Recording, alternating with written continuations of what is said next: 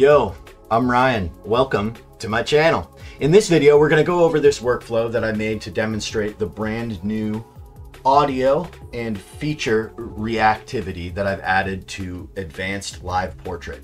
So by the end of this video, you should hopefully understand how you can use external sources of info like audio to control the expression of a face in a photograph or a video. This is based on the original repo, Advanced Live Portrait by none other than Powerhouse Man. So all the credit for the expression editing and the wrapper for Live Portrait goes to him. All I've done here is add this additional functionality to it. And I think it's really fun. I hope other people do too. So in this example, we're going to use 3 different features to control 3 different parts of a facial expression. I'll go over the 3 features and also briefly what these features are, and then I'll go over how we're using them in each of the successive expression editors. So let's start at the beginning. Here we're going to use, I mentioned 3 features. We're going to use an audio feature, a manual feature, and another audio feature. And I did this just to demonstrate, one, that you can modulate multiple facial expressions independently, and 2, that these features are interchangeable. So we're using these 2 feature sources here, audio and a manual feature, but there are many that are available through the Flex features in my Node suite.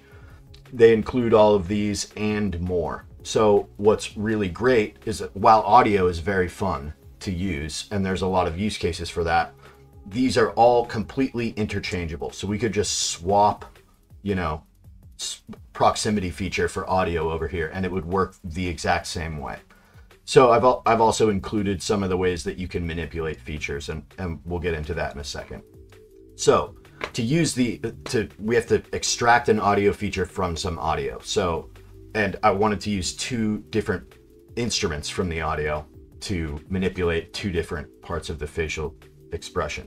So we're using this royalty-free sample audio here and separating it into its component parts so that we can use the drums and, in this case, the synth. So here's the isolated drums. And here is the synth. So we extract, and we're using the amplitude envelope here, and this is what the feature looks like. This is the feature visualized for you here, and it goes from 0 to 1. And since it's a 4 to the floor drum beat, it comes out pretty even keel, as one might say. Okay, so we've got this one audio feature. Then just to show it can be done, we're using this manual feature, and this is what it looks like. It's just a line. So it should smoothly modulate the chosen parameter over the course of the entire animation. And finally, our second audio feature, we're taking from the synth, and we've used this feature renormalize node. As you saw with the drums, generally speaking, features are normalized from 0 to 1. In this case, we're renormalizing it from -1 to 1. So you can see the minimum here is -1, the maximum is 1. All right, and then we use these 3 features respectively to modulate these 3 pieces of the facial expression. So here's our input image, and let's go over the Flex expression editor. And this is very, very similar to the expression editor that Powerhouse Man introduced. However, I've added some additional parameters here. From constrain, min, max, down are all new. So for the first expression editor, we're using our renormalized synth feature, and we just give it to this feature input here.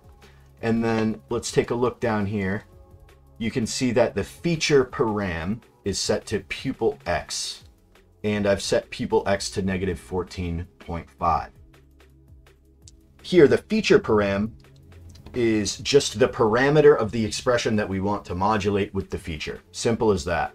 We've chosen pupil X, which will move the pupils from left to right, and a starting value of -14.5. You'll also see that I've set the feature mode to absolute, which means that the modulation will occur relative to 0. Whereas if we selected relative mode, it would occur relative to this value. All right, so here, the only thing that's happening is the pupil is getting modulated according to the synth, the left and right of the pupil. So we can only do one per Flex expression editor. We can only manipulate one parameter with a feature at a time, but you can chain as many together as you want. So here's the second one. And in this case, we're going to modulate the roll of the head and start with a starting value of 15. And what feature are we using? We're using the manual feature. So it should roll the head from left to right smoothly over the entire animation. That's what we expect to see.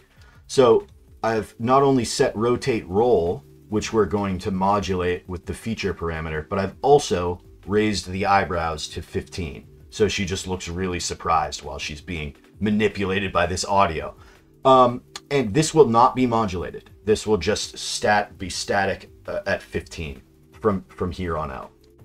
Editing Ryan here. You can tell time has passed because I'm wearing a hat.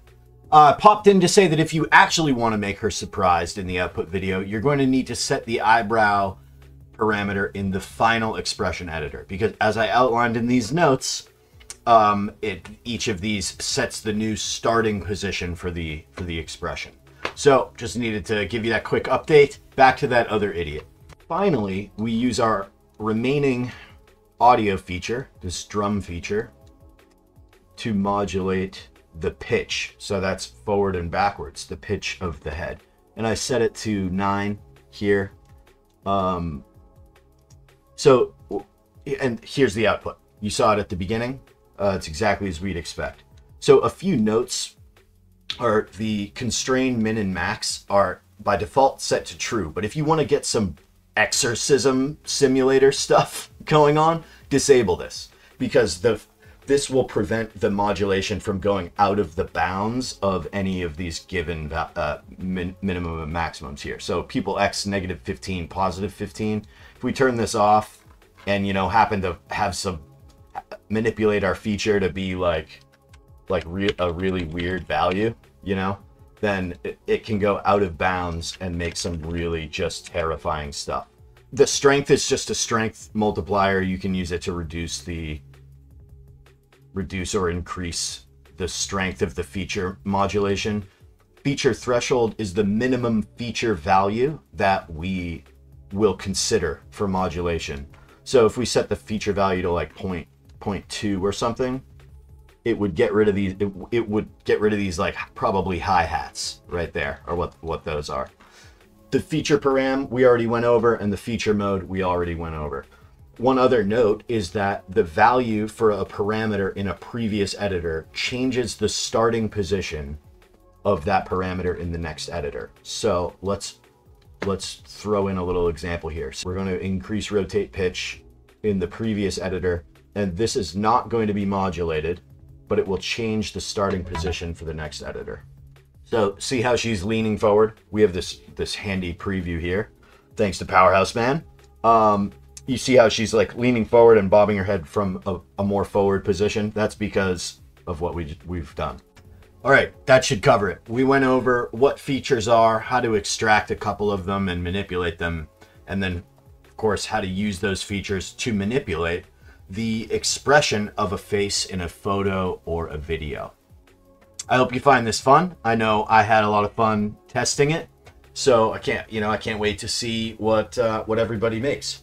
Additionally, as a bonus, I will include an alternate workflow created by ACATS, and it adds depth flow at the end. So we're going to go from a perfectly still photograph to an animated face that's got depth, 2.5D. So it's from a still image to a straight up video. Pretty cool stuff. His depth flow nodes are also compatible with my feature system here.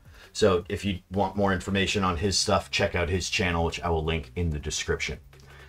If you end up having fun with this or found this useful at all, feel free to subscribe. So we're chilling over here, and the more the merrier. Also, feel free to like the video and follow me on all the stuff. Okay, I'm still Ryan. Bye-bye.